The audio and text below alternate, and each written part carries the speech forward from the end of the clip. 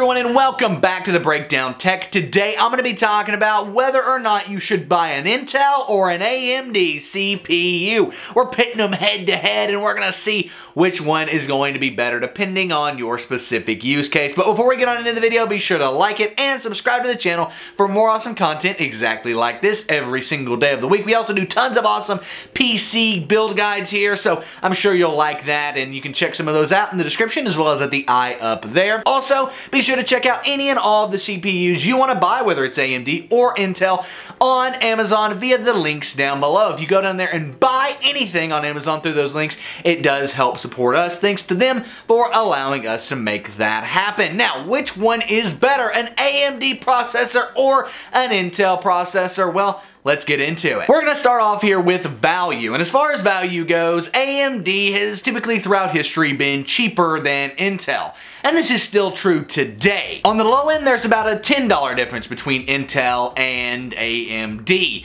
AMD being about $10 cheaper for their dual-core, small base-end processors compared to Intel's low-end 2-core base processors. But the real difference starts to appear when you start moving on up the ladder some. So let's say we get to the Threadripper 1900X and compare it to its Intel competitor, the i7 7820X. The price difference here is $150. You're getting the same amount of cores, similar clock speeds, and more cash on the freaking AMD processor for $150 cheaper. That is absolutely insane, guys, and props to AMD for pricing their products lower and more affordable for people. Now, the AMD chip isn't all great here, though. If you were using this example, that i7 versus that Threadripper processor, that one is going to use 40 more watts of power.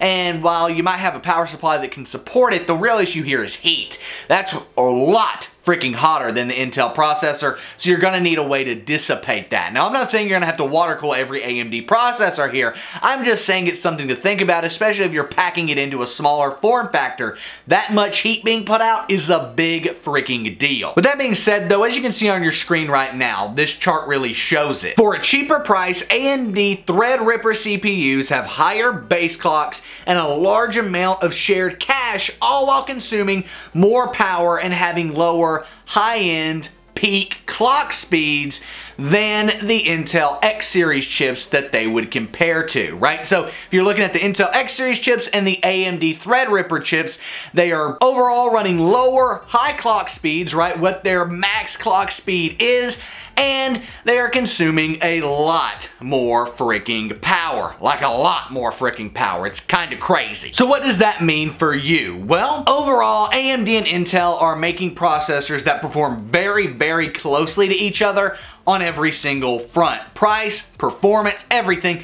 It is very, very close between these two processors. Intel chips typically give a better performance per core, right? So you're gonna have better performance on each individual core on an Intel processor, but AMD is making up for this by offering more cores for the same price, while also adding in more shared cache between all of those processors, sometimes up to double the shared cache for the processor there, which is freaking crazy. So if budget's your biggest factor, AMD still is your best choice, and that's why with my budget build, you see me putting more and more and more and more and more AMD processors in these systems. They're better for your budget and can give you similar performance to Intel most of the time. But what if your main focus is gaming? Well, I'm just going to assume that if your main focus is gaming, that you're going to have a dedicated graphics card.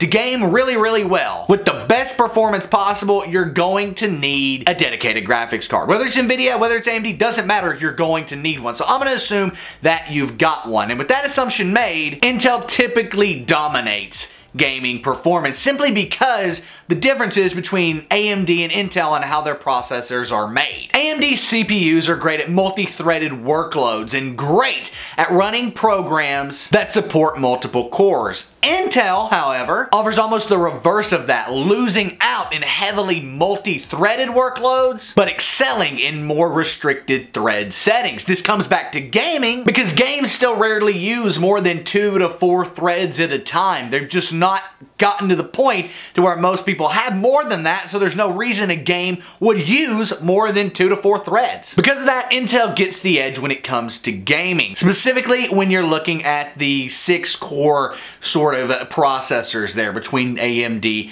and Intel. So overall, if budget is your biggest factor, which I can definitely understand if it is, AMD is probably going to be your best bet. You're going to get pretty good performance, and you're going to get it at a much lower price compared to Intel. However, if being able to perform well in games is your #1 priority, an Intel processor is going to work great for you, edging out AMD in gaming pretty much all of the time right now. This could change over time, but that's how it sits right now. So I'm going to pass this question on to you. Which would you buy, an AMD processor or an Intel processor? Let me know in the comment section down below. Don't argue too much down there, but I think it's already getting pretty crazy. Be sure to like this video and subscribe to the channel if you haven't already. Make awesome tech videos like this on PC gaming, PC parts, PC hardware, all that stuff every single day of the week. My name is Nick. Again, this has been The Breakdown Tech, and I am out, guys. Peace.